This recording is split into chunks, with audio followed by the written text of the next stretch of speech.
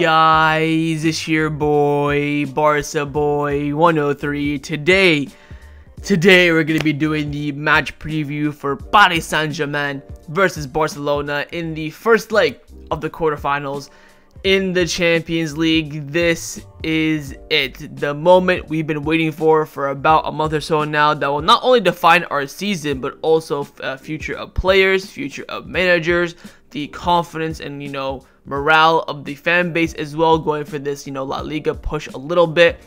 This game is absolutely huge. We are in the biggest moment, the biggest game of our season, and we'll wait and see if now Barcelona can put in a result and somewhat compete to push for an opportunity in the Final Four of the Champions League. Now, before we get into it, of course, make sure you guys smash that like button down below. Let's try to get to 200 likes in this video. Be very much appreciated. And also, if you're new, make sure to subscribe down below if you haven't already, and let's get into it.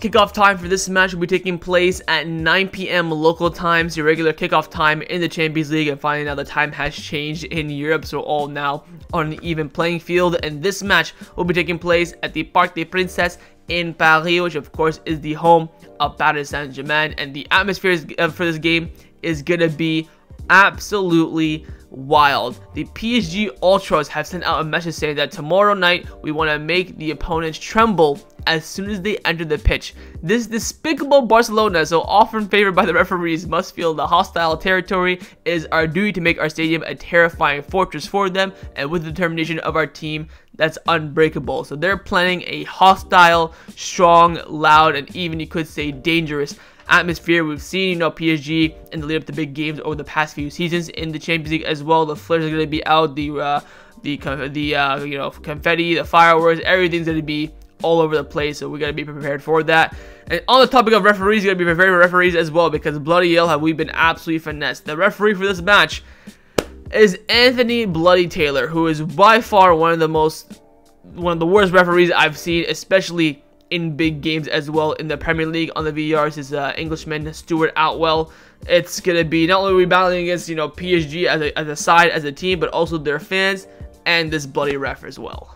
Let's now take a look at our opponents in Paris Saint Germain. Of course, PSG are a very historic side, the biggest team in France, but on the European scale, they've never done it, and I don't think they will anytime soon. But of course, the last time we faced them was in the Champions League. It was the I think it was the round 16, actually, and it was in the Parc des Princes. We did drew 1-1. Of course, they beat us, I think, 4-1 in the first leg, so we're trying to make a miraculous comeback. We had some great chances in this game early on. Dembele missed about 3 chances. Messi, I think, missed a penalty, missed a chance. Scored an absolute golazo. Messi did. I think Mbappe scored from the penalty spot. I think Icardi won the penalty off Clement Lenglet. So, very, very even game under Koeman as well. So, I mean, we are a better side now than we were then, so hopefully we can get maybe the same result, if not even better. Now, in terms of PSG this season, they have been doing fairly well. They're of course top in Ligue 1 by 13 points. They're pretty much going to be winning Ligue 1 as we expected. In the Champions League, I think they beat Real Sociedad in the last round comfortably. They were in the group of death, of course, with Dortmund,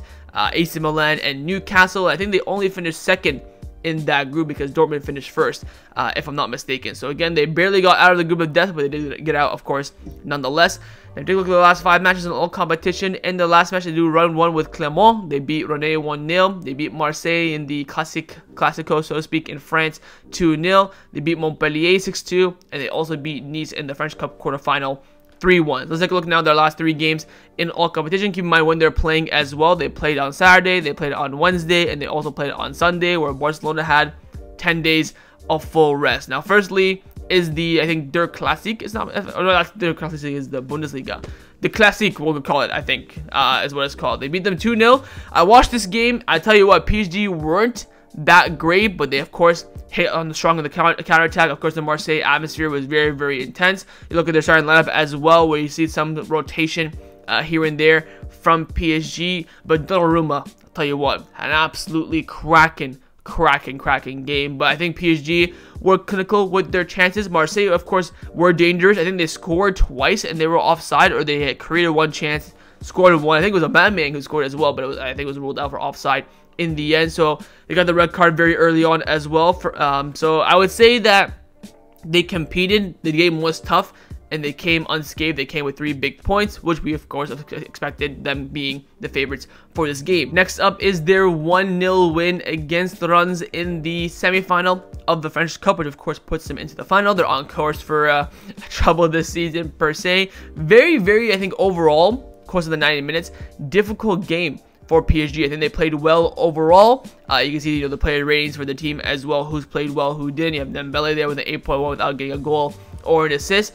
It was a dominant performance from them. I don't think Rennes had a really any chance. I think the reason why the scoreline suggests it was a close game was because PSG didn't really finish their chances in this game, so to speak. But overall for them, I would say over the course of 90 minutes, comfortable win. Maybe the last few minutes there was a bit of a ropiness to it because all Rennes needed was 1 goal to push it to extra time and potential penalties. But overall, they did get, of course, the job done. Now their final match in all competitions over the past weekend at home as well, a 1-1 draw with Clermont. If you look at the starting lineup for this game, of course, full rotation. They have fully rotated their team. All 11 players, from the goalkeeper to the striker. Full rotation from them. Again, that pretty much means that their players had about a week off, you could say. Of course, some of them came off the bench, played, I think, around 20 minutes or so. I think Mbappe did end up playing 15 minutes in this game because they were 1-0 down. They weren't playing too well. Again, this is a rotated side, so you can't really judge it too much. When the big boys came in, they got a goal, but it wasn't enough for them to get the win, so to speak. But again, in league, they've already won the league. It's not really a damper of a performance, so to speak.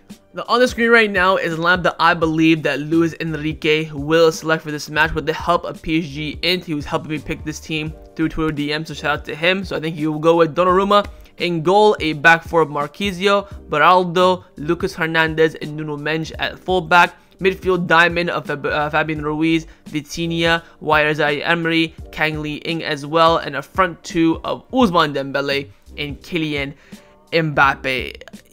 This team on paper isn't frightening. You take out Mbappe, dare I say, it's a kind of a mid team, but with the front 2 being decisive, we all know, of course, Kang Lee Ing from his time in La Liga with Mallorca and Valencia, a very good player. Vitinha has been unbelievable this season. Fabian Ruiz has been linked with a lot with as well. Zaire Emery is kind of their Gavi in the sense, one of their young talents coming through and playing well in the midfield. The defense overall strong. I think Marquisio at right back, of course, filling in for Hakimi, who is suspended for this game. So again, that can maybe be somewhat of a different outlet for Barcelona to kind of exploit. But again, I think overall strong side, experience, young talent, but again, a very dangerous side if Barcelona let it be. So overall, final thoughts on Paris Saint Germain. Of course, they're an elite side. They're one of the best teams in the world. I think they're undefeated this year or this season, maybe since like November or something. They haven't lost a game. Very well managed by their manager, Luis Enrique. Luis Enrique, of course, a Barcelona legend himself, a manager that Barcelona want to replace Xavi as well. So he's gonna have a very tough affair, facing one of the clubs of his life. It's gonna be difficult, I think, from his perspective. But again, an absolute elite manager. In terms of players to look out for PSG, I would honestly just say the front 2, Kylian Mbappe and Dembele. Of course, Dembele just left Barcelona last summer. We know what Dembele can do. I think Mbappe, of course, one of the best players, if not the best player in the world. Donnarumma has been on sensational form this season as well. I think personally for me, I do rate Kang Lee Ing, so I would watch out for him. Zaire Emery, if he's on his day, along with Vitinha, very strong players. Apart from that, I think the team is fairly good. Nuno Mendes is coming off the back of an injury, so I don't know how he'll be playing, at the elite level, but he's a very good fullback on his day. And again, it's a team that can cause danger, but also a team that you can counteract. If you just don't give this team space, we can easily nullify them. I think it really comes down to who exploits the other team the best. Will Xavi have a tactical approach? Will Luis Enrique have some sort of a tactical change? I think if they think about the game too much, it might overshadow the fact that just play a simple game. Control the midfield. Don't give, especially the ability for Vitinha and Fabian Ruiz and Zaire Emery to find Kylian Mbappe with those long balls over the top. Don't give Mbappe the space 1v1s, maybe even 2v1s alongside our defenders as well. That's where they kind of, exploit. Same with Dembele as well. We know his dribbling skills. We know his ability on the ball, getting into the final third is dangerous, and Barcelona, all they have to do, counteract that, play our game, and of course, pushing forward, be clinical in your chances. Against, the top sides this season in the Champions League, PSG do leak a few chances, and it's up to Barcelona to exploit it. Now, with this being a cup game, of course, yellow card suspensions is something that's very important and something very key, and that could even honestly decide a tie overall. And there are seven Barcelona players who are 1 yellow card away from suspension. And if these 7 players get a yellow card in this game, they will not play the second leg next week at the Montjuic. The 7 players are Lamine Yamal, Frenkie de Jong, Ronald Araujo, Andreas Christensen, João Felix, Ferran Torres, and Sergi Roberto. Some big players in there for Barcelona. For me personally, I'm telling Araujo, do not get a yellow card. If you're getting a red card, you know that Mbappe's through, you pull him down, save a goal, whatever. Do not get a yellow card. I think with Frenkie, Christensen, Lamine Yamal, if one of them get it, it's gonna suck, but it is what it is. I think the main one here is Araujo. If Lamine Yamal, Frenkie, Araujo, Christensen all get yellow cards, we might be screwed in the second leg. We might have to kill this game in the first leg. I mean, this is so key for Barcelona. I don't think PSG have any players who are big that are in threat, in jeopardy for that second leg. It is mainly on Barcelona. Even Sergio Roberto, you know, if he gets a yellow card off the bench, and you know Frenkie de Jong gets a yellow card in the game, we have basically no midfield in the next game. Same with Christensen. I mean, it is huge here. I don't know what Xavi's gonna do in this mindset. I think Lamine Yamal should not be getting a yellow card this game by any means necessary. Even a tactical foul, unless he's through on goal, I would say just let him go at that point. I'm mainly worried about Araujo. I think he's the most likely one to get a yellow card here, maybe alongside Christensen as well, but we'll wait to see how things turn out. But again, keep your eyes on that yellow card suspension. A lot of huge and, you know, important Barcelona players in jeopardy of missing the second leg. Let's now take a look at the squad list. The squad list for this match has been released and confirmed, and it is as follows: Ter Stegen, Cancelo, Araujo, Inigo, Ferran, Pedri, Lewandowski, Raphinha, Peña, Felix, Christensen, Alonso, Romeo, Roque, Roberto, De Jong, Kounde, Gundogan, Astraga, Lamine Yamal, Casado, Fermin, Cubarsí, Marguello, and Hector Ford. Pretty much everyone is traveling except for Alejandro Balde. Gavi is also traveling with the squad. Of course, he's not going to play the game. He's going there for morale, confidence, and, you know, team spirit vibe. No Balde though. He's the only first team player who is not going to this game whatsoever. He will be staying in Barcelona, but apart from that, everyone else is traveling. Of course, Pedri and Frenkie de Jong are traveling without the medical green light. And of course, Christensen is back. He was never declared injured by the club, so we're assuming that he's fully fit. But again, de Jong and Pedri still waiting the final green light. Time now to get into the press conference reaction of Jules Kounde. As we all know, in the Champions League, a player always accompanies a manager, and Jules Kounde was selected. Will he be starting? Is it because he speaks French? No idea, but he was selected. But let's get and see what our center back / right back had to say going into this match. He came out saying, the PSG match, I'm very excited. I'm looking forward to it. This is my first quarterfinal game. The team is in very good shape, and we are ready for the test. On Mbappe, I don't know if I have to mark him. He's a differential player. He makes a difference, and we'll try to stop him. But on a collective level, PSG is more than just one player. PSG being the favorites, it does not matter to us. It's just one more thing for the media. I have confidence in our team. It will be a difficult match to say we are favorites. I don't think so. On the emergence of Cubarsí, he's a very young, he competes very well. He's an example for all the young players who are in La Masia who want to play in the first team. He gives us a plus, the play without pressure, and he's also very relaxed. On Dembele, he's a player who's able to dribble very well. Like Mbappe, he's a player who can also make the difference. The match against PSG is just another game for us. I'm happy to be able to take part in it. Improvement in the team. We are regaining the defensive level of last season. We're effective in all lines. We're on a good dynamic, and we hope to keep it up. Haven't spoken to Xavi about Mbappe. I know him very well, of course, from the videos and national team duty as well. We're more focused, we're making more effort, we're all defending starting at the top. Rivals generate less and give us confidence. When you don't concede, you have more chances to win the game. It's the effort from everyone of a collective. We communicate and we talk, and the results come. I'm playing at center back or right back. The biggest quote here from Kounde in the press conference: I have no preference. Lately, the coach has been putting me at right back. I play wherever the coach tells me to. So when this comes up in the summer, oh, Kounde wants to leave because he's not playing center back, remember this quote. Again, multiple times he's come out saying, I'll play wherever the coach puts me, and he's saying this yet again. If it's my job to defend Mbappe, I'll do it. I'll do what the coach tells me to do, and I will try my best. Getting through to the semifinal is what's at stake. We don't see beyond that. It's very exciting about this match because we haven't been here in a long time. We want to compete well tomorrow. And finally, Kounde was asked on the match being between the two defensive teams, and yes, we'll have to defend very well. Starting with the two forwards, we'll have to make them focus because they can also play well in transition, and they're also very quick as well. And that concluded Jules Kounde's press conference reaction ahead of the match against Paris Saint Germain tomorrow.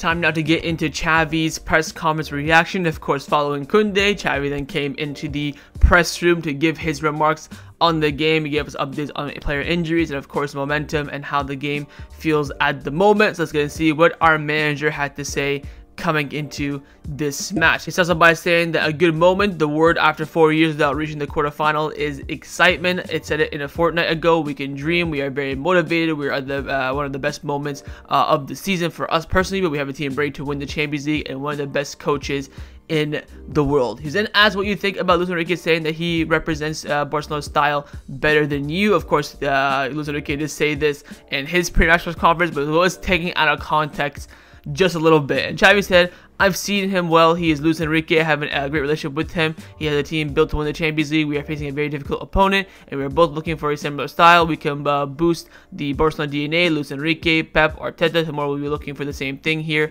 and it's up to the players to find the DNA that identifies us. What will we do to stop Mbappe? Mbappe, Dembele, Kolo Muani, Vitinha, and the whole squad itself. We have to be very vigilant, and we had to be brilliant in this aspect. Then asked about Frenkie de Jong and Pedri being available for this game, saying that I can confirm that all those who have traveled will be available for tomorrow's game, barring any surprises.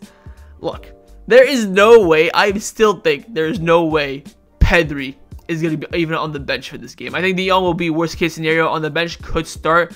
I doubt Pedri. I think Xavi just playing mind games here a little bit, but we'll see. He then asked about what position Gundogan will play tomorrow. He said that won't give any clues, but he'll be very important for us. They will give us individual duels. Luis Enrique's teams are perhaps the most energetic in the world. The demand is maximum. We will have to come out with the pressure very well, and I think we've worked well on this aspect. He then asked about his season with Luis Enrique as the coach, and it was a difficult year at the beginning, and then everything was straightened out in an incredible way. Also knowing that it was my last year, I hope it would end well, and it ended up like a film, a trouble, and winning the Champions League as the captain. I had an incredible relationship with Luis Enrique when he was the Barcelona coach. I think I helped him a lot as a captain in difficult times, and I remember it with pride as well. Then asked about Dembele. Now this quote is very interesting. Xavi came out saying that Dembele and I sent each other messages after the draw and said that we would like to see each other in Paris. I have a respect for him. He decided to come here. It was a challenge for him, and that's why I think PSG are the favorites for this tie. They took a great player away from us in the summer. Any surprises tomorrow? He said that I don't know. It's football. It's unpredictable, but we'll try to control the variations. Luis Enrique has a wide range. He has a lot of possibilities that he can work with because I know him very well. It will be a one-on-one game. The Barcelona philosophy, Arteta, Pep, and myself have been created with this DNA. We're talking about a new batch of coaches who are midfielders, and I think that Barcelona's philosophy is key, and it is an advantage. My first Champions League quarterfinal as a coach is a challenge. It's a responsibility, and I've seen that Barcelona fans are very excited. Perhaps we are in the best moment of our season, and the players are super motivated as well. Something personal about this Champions League, I will face it with motivation as a great challenge, but not as somewhat personal. I took it for the club, for the players. I want Barcelona to be in the semi-final, not Xavi. This is not about thinking about collectively, but it's not about ego as well. There are 4 managers in this stage in the Champions League that represent Barcelona DNA: Pep, Arteta, Luis Enrique, and myself. This says a lot about us. Of course, he means as a club. To say that we are now the favorites is not a strategy. I really don't think so. I think PSG are the favorites. They have taken Dembele away from us. They've spent a lot of money, more than us. They are a team that is made to win the Champions League. I think a little bit of mind games there. I think again this tie is 50-50. So whether Xavi came out saying we're the favorites or they're the favorites, I don't think it's really gonna make that much of a difference. Came out saying afterwards saying that putting a player to defend Mbappe individually, so man marking Mbappe himself, and Xavi said I don't like it. It's another thing to cover to have numerical superiority, but I don't like man marking one player on one player per se. And again, there have been reports that Xavi wants to man mark in this game, so maybe he could be lying. You never know. On the midfield tomorrow, Xavi said I don't think it will vary much tomorrow. We visualize a lot of individual duels. Maybe in this match we value more how the players and physically, and tomorrow is a match that is at 100%. We'll be able to think, and we will have to of course push for the full 90 minutes. This period is key for the project. Xavi said yes, of course. This is about the result. We're going to get a lot of praise for the result. It's an important part coming. We have 2 or 3 very decisive weeks ahead of us, so yes. Luis Enrique, I've already said that we are both looking for the same thing. Maybe I'm better than him in some things and he's better than me in other things. We are both looking for the exact same thing. There is no more controversy apart from that. Now I'll say it again, PSG are the favorites. They have Ousmane Dembele. The veterans are very motivated. We have an exploratory dressing room. They have how they train, how they want to win, and most of them already know how to win the Champions League. They already know the way to do it, and I hope the fans will enjoy tomorrow's match. We bloody better enjoy the match tomorrow. But that concluded Xavi's press conference reaction ahead of the match against Paris Saint Germain tomorrow. Let's now get into the lineup prediction. We're going to start with the manager, of course, Xavi Hernandez. I'm going to try my best to predict his lineup. I think it will be fairly simple to predict, but there are, of course, maybe 2 or 3 absolutely massive calls. But I think that Xavi will go with this lineup on the screen right now. He'll go with Marc-Andre ter Stegen in goal, a back 4 of Kounde, Araujo, Cubarsí, and Jules Kounde, midfield 3 of Christensen, Gundogan, and Frenkie de Jong, in a front 3 of Lamine, Lewandowski, and Raphinha. First up, that back 5 is concrete beyond belief. Ter Stegen, Kounde, Araujo, Cubarsí, Jules Kounde, 100%. Front 3, Lamine, Lewandowski, Raphinha. I would say 99%. I would say Raphinha on the left could be the big question mark. You might chuck in Fermin Lopez in there. Maybe even Roberto to have a midfield forward to overload the midfield. But I think Lamine, Lewandowski, 100%. Raphinha, 99%. I would say Gundogan, 100% going to start this game as well. The question mark is the 2 players returning from injury. Now, I think Christensen is pretty much sorted for this game. I think 95% he will start. Apparently, he could have played against Las Palmas, but they didn't want to risk him whatsoever. The question mark is Frenkie de Jong. Of course, he's coming off the back of being out for about a month and a half, I want to say. This is the... I know we talk about don't risk players. This is a point in the season where you risk players. That's how I see it personally. I think that's how Xavi will see it as well. We might get some pain injections, some painkillers in there. I have no idea. But in terms of the actual 11, I think that Xavi will go with this lineup on the screen right now. But of course, in the comments down below, let me know what you think Xavi will go with. Now I'm going to show you guys my lineup, what I would do if I was the Barcelona coach. Let's not waste any time here. I picked the same lineup as Xavi. I would risk Frenkie de Jong in this game. I would risk Christensen in this game. Wouldn't risk Pedri. I don't think it's worth it. I don't think he's even close enough to being fit. Raphinha on the left for me was the big call. I was thinking about putting Fermin Lopez out wide, maybe even Sergio Roberto as well, just have an overload in the midfield. I think again that back 5, Gundogan, Lamine, Lewandowski, pretty much set in stone. Just about that 3 down that left, Christensen, de Jong, and Raphinha. I've gone the same as Xavi. I think anything other than this lineup from Xavi and even myself as well, genuinely, I would be shocked. All this Victor Roque talk, this Joao Felix talk, I really think is all just smokes and mirrors to kind of play with the mind of our opponents, personally, I would say. So I think overall, this is our best team currently as things stand, fitness-wise and form-wise, and this will be lineup that I will select for this match. But of course, in the comments down below, let me know if you agree or disagree with mine and Xavi's lineup. Time now for my score prediction. What do I believe the result will be in this match? I'm sitting in my arse right up on the fence, and I've gone with a 1-1 draw in this game. I will say this though, I think PSG can win this game. I also think that Barcelona can win this game, and I think it all comes down to who scores first. I think there will be goals in this game. I'll be shocked if it's a 0-0. I think there will be goals. Who scores first and when will for me be the deciding factor. If we score first in the 10-15 minutes into the game, I'll be confident we can at least walk away with a draw. If PSG score in the first 10-15 minutes, Lord have mercy on my soul. It's going to be Eid tomorrow, so hopefully I get some Eid miracles, some Eid luck, and we just don't lose this game. I think we can just walk away here without defeat. We're well in contention of progressing into the semifinals. I think we'll definitely have a strong chance of winning at the Montjuic. A loss just by 1 goal for me wouldn't be the end of the world. It's going to be a disappointing result. I think we lose by more than 2 goals. I think that's when the tie is over. 2 more goals loss.